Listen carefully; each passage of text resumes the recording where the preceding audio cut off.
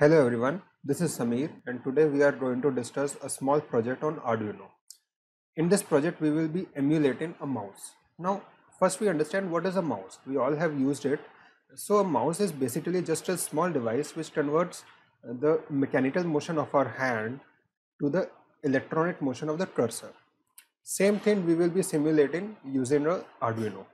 In that the physical motion will be happening in the form of rotation of a potentiometer, and the electronic motion as usual on the alphanumeric LCD in the form of the motion of the cursor. It will be happening. Now let's jump onto the project. These are the things that will be required for this project. You can see a USB cable, an Arduino, a breadboard, two potentiometers, LCD display, and a lot of jumper wires. The USB cable is to upload the code on the Arduino, and then we will be using the Arduino UNO for this project. The potentiometer, one potentiometer will be working as our mouse, and other one is to adjust the contrast on the LCD. Breadboard is for connections, and of course this jumper wires are also for connections. Now let's see the working of the project. This is the code that I was talking about. First we have a look at these connections. At the left side we can see these numbers 12, 11, 5, 4, 3, 2. These are the Arduino pins, and on the right side these are the LCD pin, RS, enable, D4 to D7. One thing you can derive from here, that as we are using the digital pins D4 to D7 of the LCD, we are using the LCD in 4-bit mode, because there are less number of pins on Arduino compared to 8051 or Atmega32 and so on. This read write pin determines that the LCD will work in the write mode because we are keeping it to the room. VDD and VSS are the power supply pins, and A and the K pin are the backlight pins.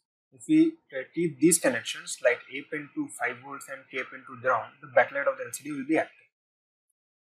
So then we will include this liquidcrystal.h library, and we enable this library by calling this function liquidcrystal LCD and these pins. Then we determine the number of rows and the total number of columns in the LCD. This is used here, lcd.begin, number of columns and number of rows. Which this function tells the Arduino that what type of LCD we are interfacing. As we are interfacing 16x2 LCD, the number of rows will be 2 and the number of columns will be 16. Then in the loop function, this whole thing, this lcd.begin, this happens in the setup function because this needs to be done only once. Then in the loop function of the Arduino, we see first of all this sensor value equal to analog read A0. What does it do? It reads the analog voltage level at the A0 pin and converts it into a binary value. The range of that binary value is somewhere between 0 to 1024. Now, as there are only 32 valid cursor positions, why are there only 32 valid cursor positions? Because we are using 16x2 LCD. 16x2 LCD has 16 rows and 2 columns. 16 columns and 2 rows. If we multiply both of them, then there are 32 valid cursor positions. So if we have to divide the 0 to 1024 space in 32 equal parts. This I have done in this tool. If the sensor value is between 0 to 32, the row number will be 0 and column number will be 0. If the sensor value is between 32 to 64, the row number will be 0 and column number equal to 1, and so on.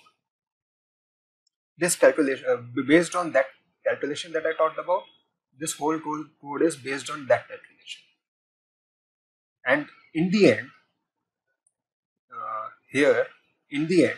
we call this function setCursor. What does it do?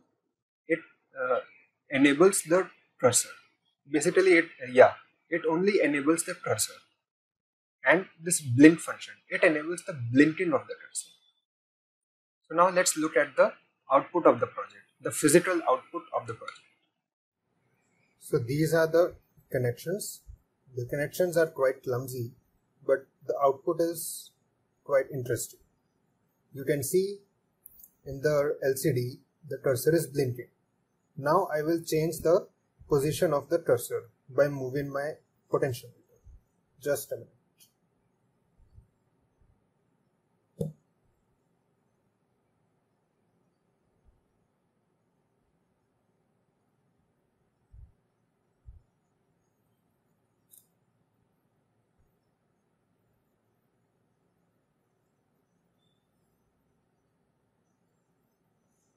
You can see as I am moving the potentiometer, the position of the cursor is changing. It will go up till the last position and then come back.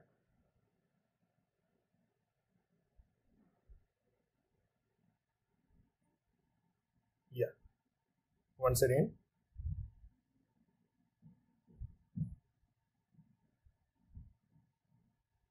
And back. Okay, so this was the project. Subscribe to our channel Nation In, and if you like this video, follow us on Instagram.